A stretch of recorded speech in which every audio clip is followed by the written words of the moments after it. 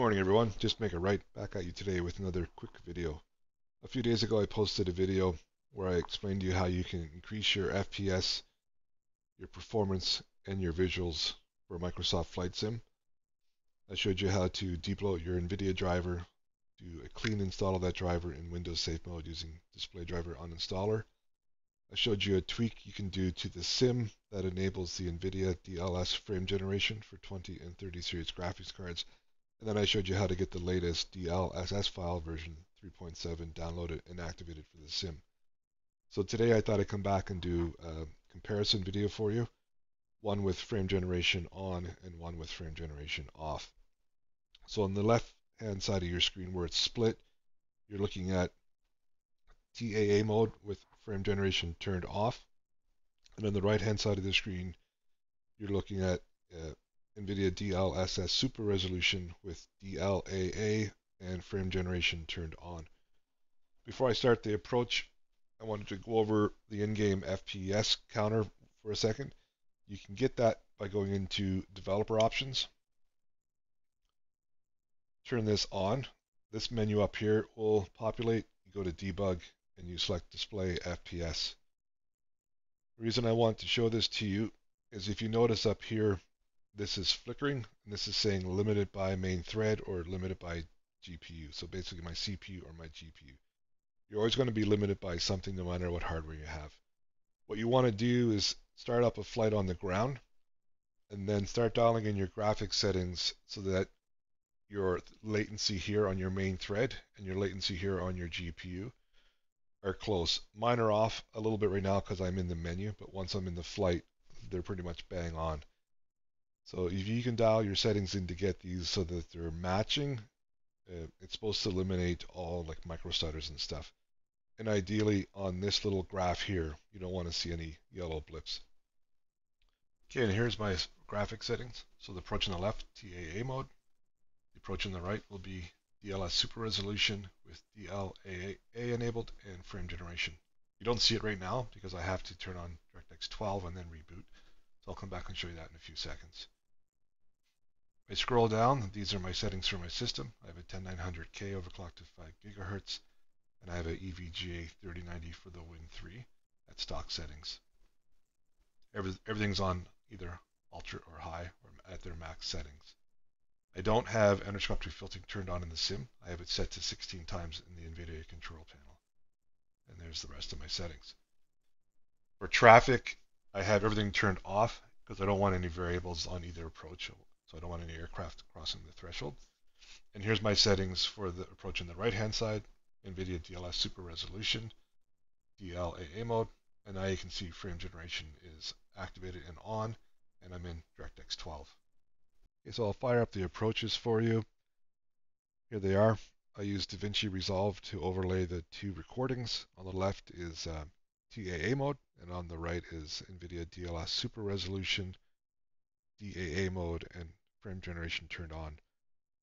I'll add chapters here so you don't have to watch the entire approach if you don't want to, and I'll do it by elevation, probably every 500 feet. But as you can see, the results speak for themselves. I'm getting double the frame rates, maybe a bit better.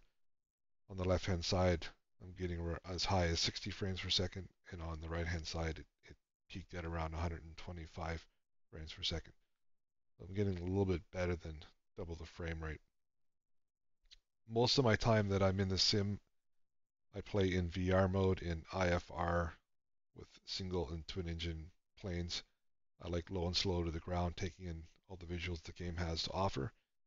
I only chose an airliner, the Airbus A320neo for this approach because I wanted it to be a bit faster to shorten up the video. I also have both flights set at 12 noon and clear skies, trying to eliminate as many variables as possible, which is also why, as I said earlier, I don't have any traffic enabled for this approach. As it gets closer to the ground, the frame rates obviously will drop a little bit as the graphics card has to render more terrain in detail. Let me know in the comments if you've tried my tweak. Let me know how it worked out for you. Let me know what hardware you're running. If you have any questions for me on how to improve your setup, As far as the settings for Windows settings for the game, let me know. I'll try to answer all of them. There's a couple YouTubers out there that do a really good job with in-depth videos on how to do all of that. I will put links to their channels in my description to check them out. I'll give a shout out to both. One is, I believe, Island Sim Pilot, and the other one is, I think he's 2020 Flight Simmers. But I'll have links to both in my channel.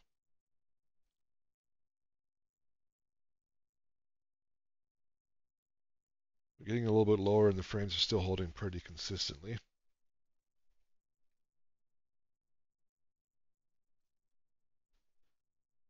I've been pretty impressed with what Microsoft did with this game. I probably will buy the 2024 version when it comes out, to see what it's going to look like. I probably spent more hours tweaking this than maybe my flight time. I don't know. Maybe you're in the same situation. It seems to me I'm always chasing the best performance possible. And I finally hit it with the settings I'm currently running. And the biggest one for me was understanding the in-game FPS counter and getting the latency for the CPU and the latency for the GPU dialed in so that they're almost matching. So here we are pretty close to touchdown now. We're probably around 500 feet. And my frames are just starting to go below 50 on the left and 100 on the right. Still a pretty decent result given my hardware and how high I have the settings set.